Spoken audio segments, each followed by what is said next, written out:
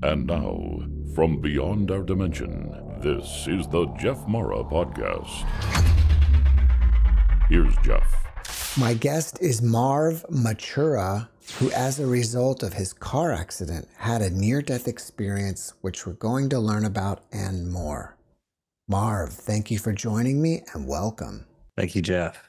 Glad to be here. Marv, if you don't mind, let's start on the day that this car accident happened and go from there. Okay, well, the accident was typical teenage crash and burn. I was 17 years old, and my friend had just got this 1972 LTD Ford 400, getaway car. And, we were just starting the party. We got the beer in the back, reefer lit, and just ready to party it up. I think it was just before Easter weekend. So back in those days, we had to go to the liquor store and stock up for the weekend because wasn't private stores back then. Anyway, so my friend was just a nut bar behind the wheel, and he spun out of control, passing two lanes on coming traffic, and we jumped the curb and hit the brakes and hit a high tension power pole at about 60 miles an hour. And of course, then in those days, there was no, we didn't have a seat. Well, there were seat belts. We didn't wear them. So I recall the impact, and anybody who's had a car accident, I think what I recall the most is the sound. It's a sound that you'd never hear that, and if it gets in your memory, such loud crashing bang. And I felt myself come off the seat of the car and go into the windshield. And I know I hit the rearview mirror, which probably saved my life, because any kind of breakage in that could slows your body down. And so the breaking of the rearview mirror, which I think hit me right about here, and then I hit the windshield and came back into the seat like that, just like a crash test dummy. I looked over at my friend and I thought he was dead. He was leaning over the steering wheel, all crushed and bleeding from various parts of his face and head. And I was wide awake. I was conscious, and I remember putting my hand to my head and came back all completely blood. And so in those days, you're bulletproof. You don't think of your mortality when you're that age. At least I didn't. And I still thought, well, why can't we just put this car in reverse and back out of here and go home? So I got out of the car, and then I started to realize, well, no, this is a little more serious. Seeing the crashed car, seeing it smoking, and the engine, that there was no going home. My first thought was, maybe I'll just walk home and clean up. This can't happen. This is, you're just so bulletproof when you're that age. But slowly, it didn't take long before I realized I can't walk. I'm bleeding profusely. I better go sit down. And by this time, people were stopped for the accident. We didn't hit anybody. Again, it was just us, thankfully. And yeah, a nurse came by who immediately started putting pressure on my wound to stop the bleeding with some kind of towel she found. And I remember her holding me to save my life until the ambulances came. Now, when the ambulances came, and the police, because it was in those days just like two young kids, and they saw the booze and the whatever else and the guitars in the car, and they treated us like crap. I remember I couldn't even wipe my face, got in the ambulance, and the police said, take him down to the hospital, whatever. And so again, I probably should have been kept there for the night, because I had cracked my skull open and I had internal bleeding really badly, but they uh, stitched me up and sent me home. My parents, my dad, I remember he came. I said, Dad, I gotta pick me up, and he took one look at me and said, holy shit, like, got home, and my mom's crying, and I was now starting to feel the real effects, because you're in shock, but I was starting to feel the real effects of internal bleeding on your brain, and it was swelling up like this. But I went down to bed, which was the absolutely wrong thing to do. If you ever have a major concussion, you should stay awake as long as you can. And that was like totally looking back on it, was just a recipe to die that night. So I was lying in my bed with a pain in my head that was getting worse and worse and worse. And all of a sudden, I was released from the pain in my head, and I could look down at myself sleeping on the or lying on the bed, and I knew that I'm dead. I'm not there anymore. And I remember then, very peaceful, quiet. It was kind of a bluish light that was glowing in that plane. I could see more than just my room and my bed. I could see like a plane stretching everywhere and along infinity, it seemed to me.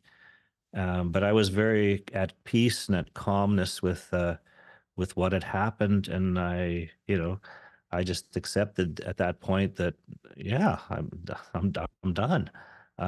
This is the end, and where am I headed to next? Is this that transition? I don't know how. It wasn't that long that I was up there. I remember my mom came into the room, and I remember her watching her come in, and my mom and dad were quite religious. They were in the Catholic Church, Ukrainian Catholic Church, and where they have things like holy water, blessed water. So my mom came in with a bottle. They'd always have a bottle of blessed water around the house, to cleanse it and do for, I guess, moments like this. And I remember my mom, she was crying and addressing my head with the water and washing my face. And then I realized, oh, I want to tell my mom how much I love her. I don't know if I've told her that. I gotta, how do and I hope, and at that moment, I slipped back into my body for as long as I knew, because like then I remember she finished. I said, "Hey, mom," but she was just leaving the room actually, and then I was back into my body, and I said, "Mom, I love you. Thank you so much for all you've done for me." And she said, "Oh, that's okay. That's just you get rest." And I think at that point, or shortly thereafter, I just passed out from the pain, and I realized, I thought for sure, I'm not going to wake up. I'm not, and I don't recall anything else of that night. I think it just wasn't my time. I don't remember any dreams. If I did have them, I just remember waking up with at some point in the morning and realizing, hey, I'm not dead. I'm here, and again with excruciating pain in my head. And I looked in the mirror, and I don't know if you know what happens. Like when you get major internal bleeding, it all comes down into your tissues, and my eyes are starting to swell up, so they were almost swollen shut, and blackened and blue and whatnot. And anyway, I was alive, so could barely see. I think I only see out of one eye. The other eye was completely swollen shut. This one here, and you know, my mom then I woke up, and she took me to the hospital in emergency, and they said, "Holy shit, you should have never been let go last night. You've got major trauma." But they said, "There's nothing we can do about it now. We can't, you've obviously survived it, but we can't drain the blood or anything. That is too much into the tissues." So anyway, at that point began the slow recovery back to normal, which took about a year before I was not visibly damaged, like somebody just kicked the crap out of me. So that was it, and since that time, I've never been afraid of dying. Not that I was before, but I know there is life after death. I can in myself, I can totally justify it, that I died and I came back for whatever reason, but there was, maybe it was the holy water, who knows, but I was gone. I was, yeah. And I probably for 3 or 4 minutes, maybe. But again, I don't. It's hard to time is a little different on the other side, you know. Marv, thank you for sharing your experiences with us. You grew up in a religious household. Did this change your religious or spiritual beliefs at all? uh, no, it didn't. It didn't change my religious beliefs. No. Um, we were of course told there's life after death and all that, so or taught that's part of the faith that you the spirit, the soul carries on. Did you notice after your experience that you had any new abilities that you didn't have previously? No, no, I don't think so. I think as we were mentioning, we were talking earlier, I've always been psychic. And I even as a child, I could astral travel, and I always thought I thought everybody could. So Well, I don't think so. I guess also as a child I had horrific nightmares, and I still get them, but what changed for me. But this is before the accident was learning learning not to fear the monsters, the other side. They can't hurt you if you're the only thing that can hurt you is the fear. And I believe that that's same with death. The death can't hurt you, but the fear of death can certainly hurt you and paralyze you. So that's something that just reinforced that, I guess, for me, that you've got to, you know, stand up to the monsters because they can bring you down, I guess. Yeah. were your astral travels anything like the out of body experience you had in your room? No, that's interesting. It wasn't. No, that was different because that was on it was just so peaceful and so clear to go to. Astral travels are more like to places. And I guess I was just in the transitional phase, but again, I'm not a big fan of astral travel. It always seems to be just too unpredictable.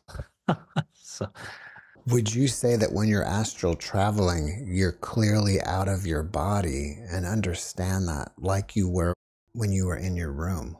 no, it's different. Actually, I think that's different because you feel you're certainly out of your body when you're astral traveling, but you're connected to your body. It's there's a strong a string that will not let you go. Whereas that experience was definitely no connection to the body. So the The cord body was had, just so the been cord, broken. Yeah, that's I think, yeah, for sure. That's the difference for sure. Because when you astral travel, you know that you're still alive. You don't know you don't die the same way, and you don't that cord. I guess the silver cord, as a lot of people say, was gone. mm. It's different than astral travel because it's like when you're astral travel, you're always kind of like I describe it maybe like you're on a string. You're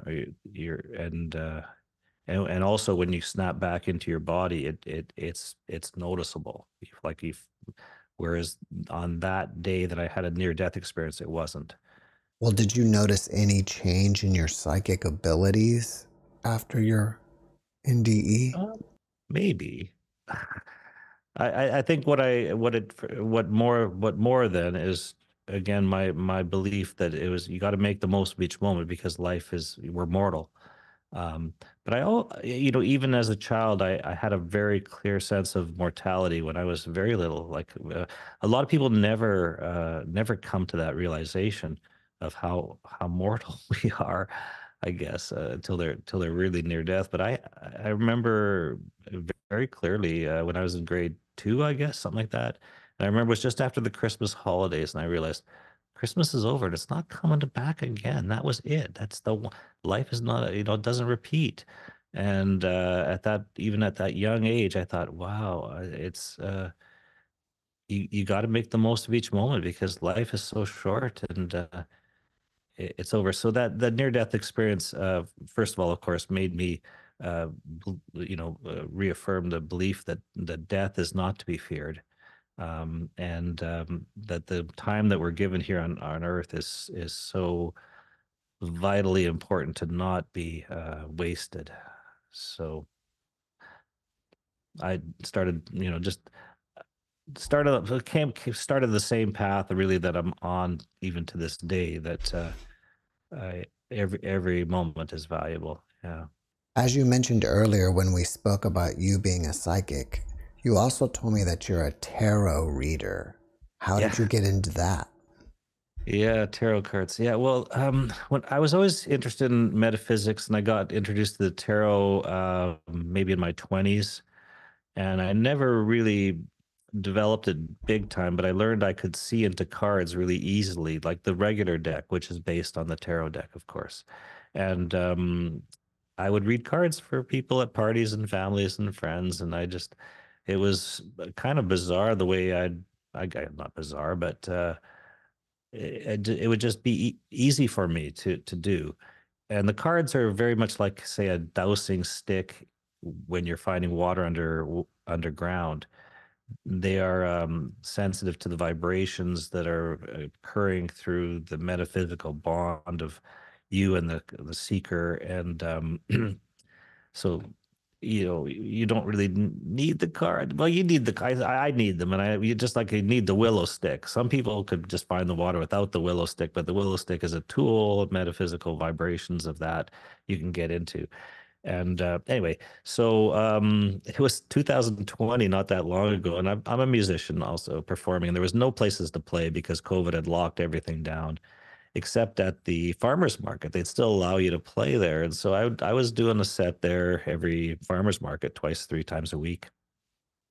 And it just occurred to me after one of my sets, I thought, wow, maybe I could make a little extra money. I'm here already. I could set up a little card reading booth. Came right out of the blue. And that idea just wouldn't let me go until I saw it to fruition. I approached the market. I said, would you like a card reader here? And they said, sure, but you need a booth and you need all the regalia. And so it took a while to get all that together. And as I started to go back into the tarot, I just walked into a bookstore one day and picked up a new tarot deck, which literally changed my life too. This is the deck I use, the Millennium Toth Tarot. And it's a relatively new deck. I think it's going to be an enduring deck. It certainly spoke to me, and it inspired the book I wrote, the 5-card Pentagram Tarot,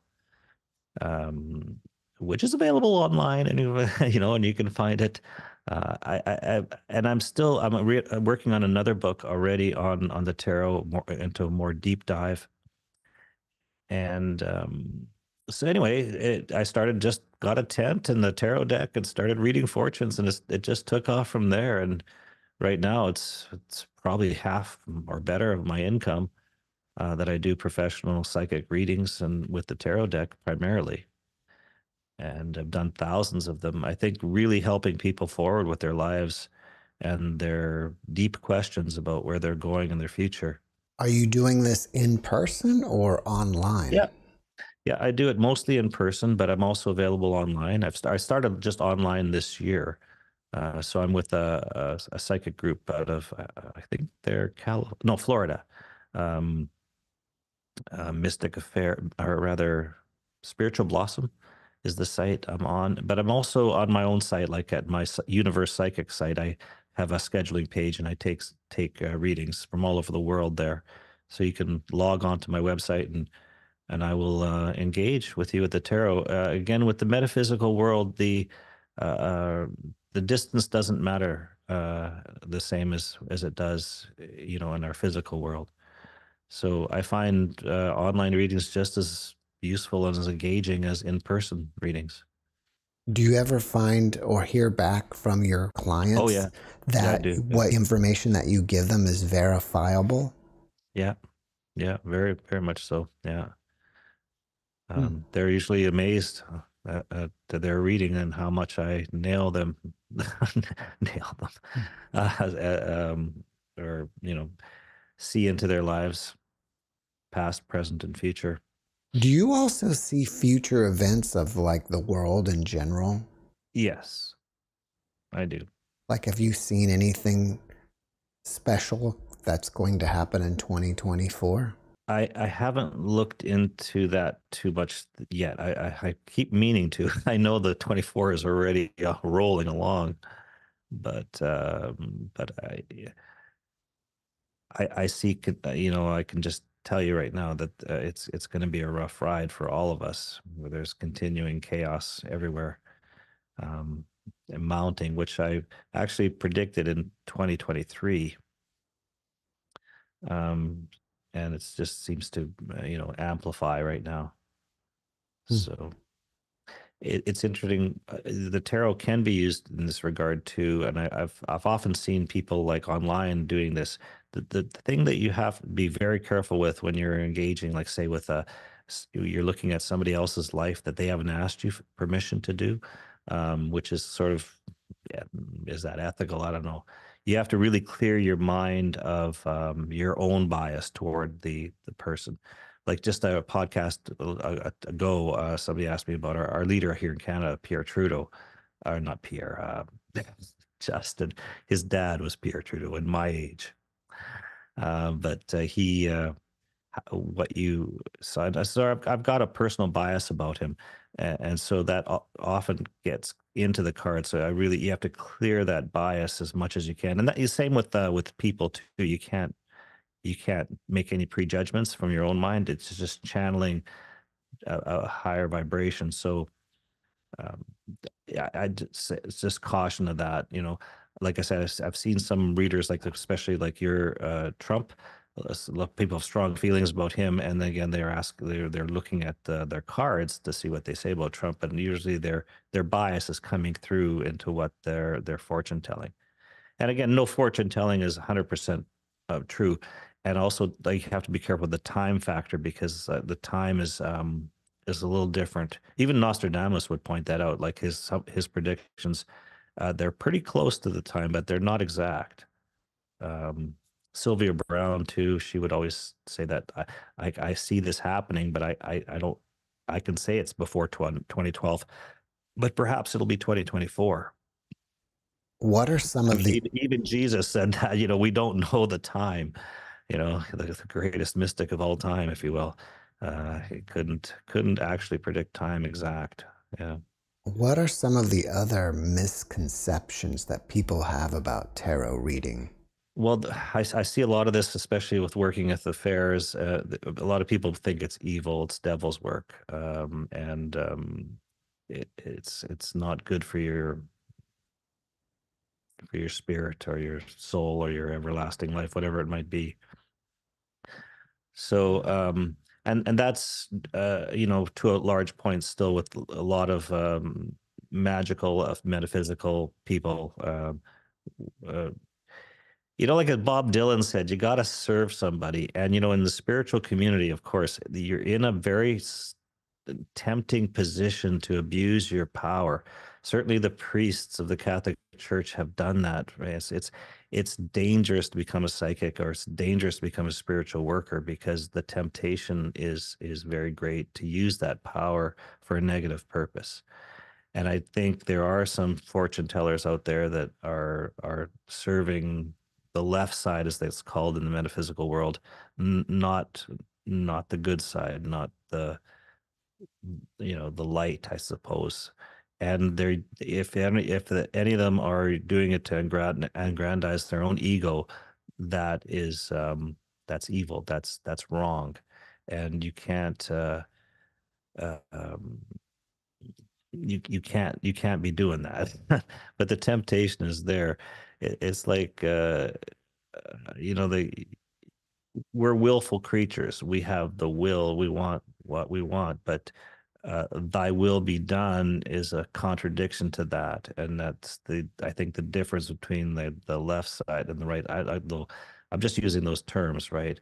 But like as Dylan said, you got to serve somebody. I serve, if for lack of, I call the universe, but it's God, it's the one, the Allah, whatever, however you determine that higher power that is the benevolent creator, the when you become, you realize that you're not creating the magic.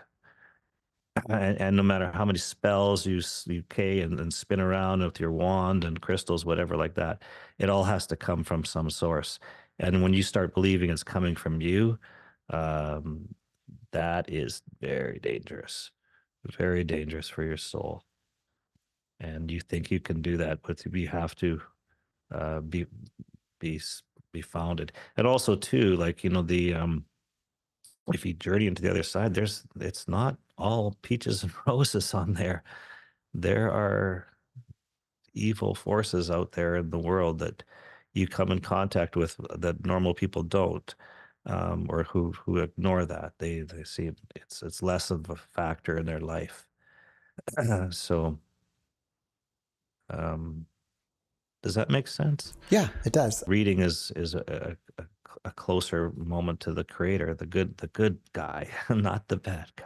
Before we started, you mentioned that you have a UFO story. Oh yeah, yeah. Can you Mhm. share that with us?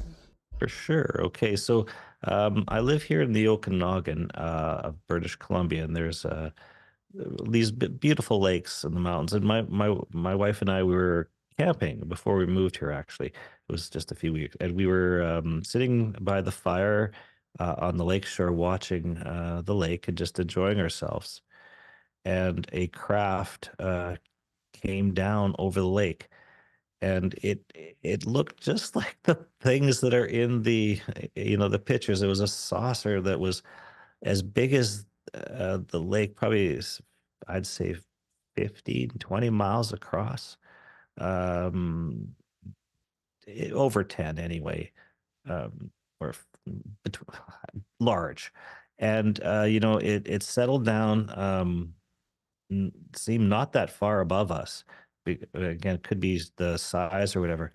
But the odd thing was that we couldn't move.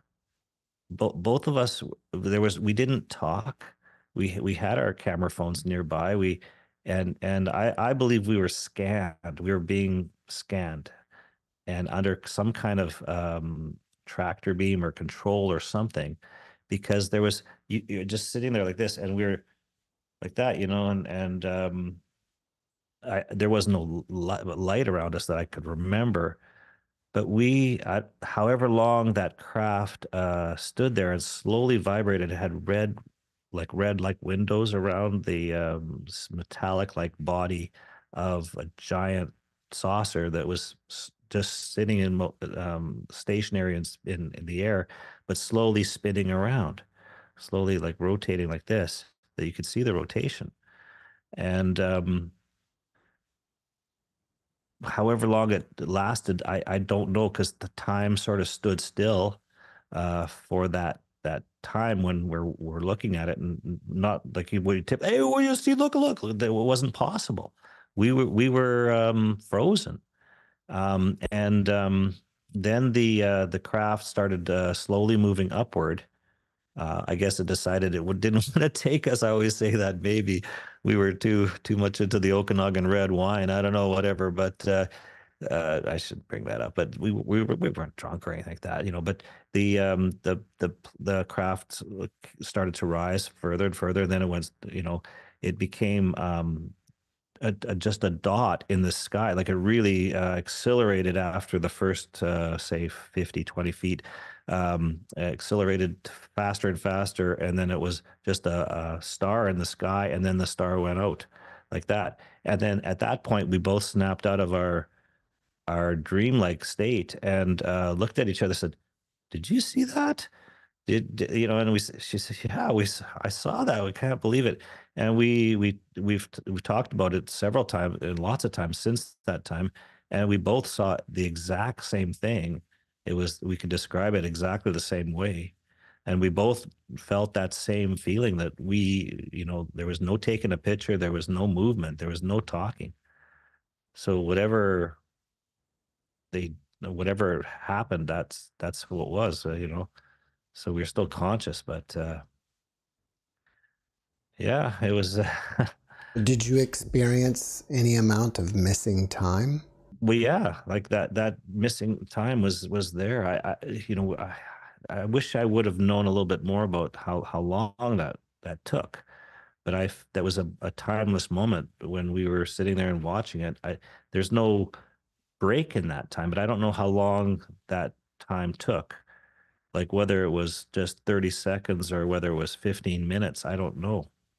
Hmm. It was I would say it was longer than, it was just one of those things you couldn't really judge how much time had passed while that thing was looking at us. I guess the fire had burned down quite a bit, but not that much. But probably about 10 minutes worth of fire burn. I would say that was, yeah, because it was interesting you just brought that question up, but I remember that the fire was burnt down, like there hadn't been a log thrown in for a while. So it must have been at least 10 minutes that we were in that zone. But Well, I believe we weren't, like, maybe if like abduction stories are true, that we were considered for abduction, but we were rejected. That's what I think. I don't know if that's true or not.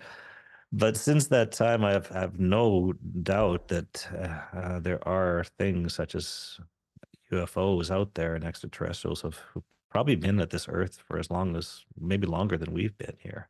Again, like it's just similar to, no doubt for me that there is life. There is a life after death. That the body dies, but the spirit lives on. And similar with UFOs, if you've had an experience like that, you have absolute certainty that that was real. That was not a fake. what was the title of your book again? And if people want to find out more about it, can they find it Yeah, on Amazon? thanks, Jeff. Yes, you can. Yeah, it's called the Five Card Pentagram Tarot. All right. The Five Card Pentagram Tarot, and it's a book. Here, I'll show it to you. It's just like this, and it's a self help book about the tarot. So you can. This book shows you, in fact, how to metaphysically engage with the tarot and draw five cards, one part from each part of the tarot, because there's the spirit, the health, the mind, the money, and the emotions. Lay it out in a five-card pentagram shape, which is an ancient symbol of protection and good fortune. And then take a look at the book, what each of your cards says about your condition right now and where you should go forward. So it kind of gives you timely advice. I did it that way so that you could get something out of this. And like when I explain the tarot, it's like explaining human nature. I think that's why the tarot works so well as a divinatory medium, because the cards, that those 78 cards in the tarot deck, are a graphical representation of the human condition.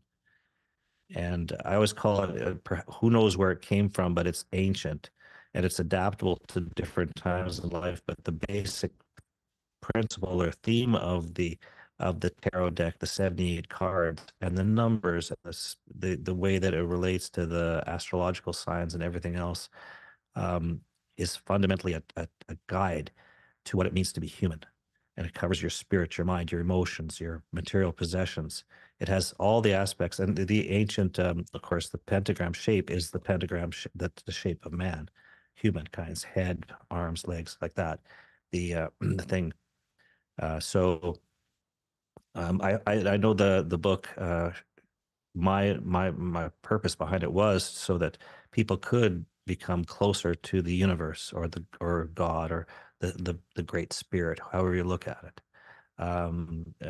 through the use of the tarot, and understand the human condition more, and our mortality, and the archetypes of being, and what we all must go through as human beings on this plane. Yeah. My next book's going to be deeper, but this one is a very useful book. I think it just you can get out of it right away. You can engage with the tarot deck and see what your future might hold, and Have, also learn about how to deal with it. well, you mentioned that you were a musician playing down at the farmer's market. What type of music do you play? That's right. Well, I play Western Canadian roots music, but all kinds of music is what I play. But my focus is on writing songs about the history and people and culture and whatnot of where I live, what I know, uh, Western Canada. Anyway, like a lot of psychics are also musicians, or musicians are also a lot of psychic. I think because we're sort of intuitive, especially songwriters. You're grabbing your the best songs are the ones that are your clear channel for just for a message from the universe coming down, and you know where the ego starts and ends. Um, the best playing, like, and the best readings that I do are when I'm almost vacant, when I'm clear, when I'm not thinking about anything but the moment and what's coming down through to me. So I do find them very similar. They have complementary things, being a psychic and a card reader, and also a performing musician, which I've been my whole life and continue to do. So if people want to check out my music, they can go to marvmachura.com or look me up on any of the sites that stream music, or YouTube, which all my YouTube videos are there. I also have some psychic videos there too on my channel, like how to shuffle the tarot cards and how to read the cards and about my new book. So you know, I guess the YouTube is my channel on YouTube has all of that stuff, more music than anything else, but there is the psychic stuff there too. Yeah. So thanks, Jeff, for bringing that up. After watching this podcast, people may want to reach out to you and ask you questions. Are you open to that? And if so, how do they contact you? Okay, so you can contact me through my website, Universe Psychic, little dash between them.com. So always open and always will answer. You can join my email list, or who knows, maybe you want to get together for a reading. So you can schedule a time there on my website when I'm available, and we could meet up. Well, before we finish up, can you leave us with one last positive message? Sure. So remember that we are children of the universe, and we have a right to be here. Everything happens for a reason, and life is good. Marv, thank you for your message, and thank you for being my guest. You're very welcome, Jeff. It's been a pleasure. You're a great host. Well, thank you. Great show. All the best. Thank you very much. Travel on. Thanks for watching the JeffMara podcast. I really appreciate you. Another way to show support is through YouTube memberships. And if you do, there are loyalty badges and other perks depending on your level of membership. All you need to do is click the join button underneath the video to find out more. Thank you for your support.